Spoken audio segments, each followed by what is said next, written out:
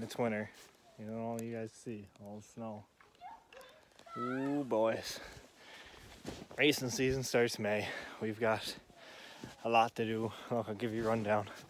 There, the 24 retired.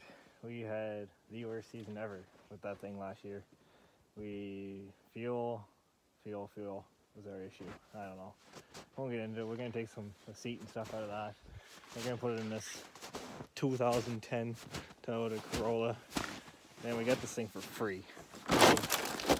It's a 5-speed standard. Oh, door.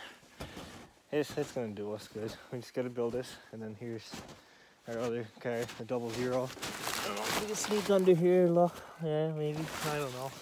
I'll put a picture up for you so you can see it. It's in our, maybe be in the thumbnail or something, but that's where we're at right now. Take you in. I'll show you why these cars are sitting out in the snowbank. We got, oh, it's hard walking in the snow. We got another project on the go in the garage here.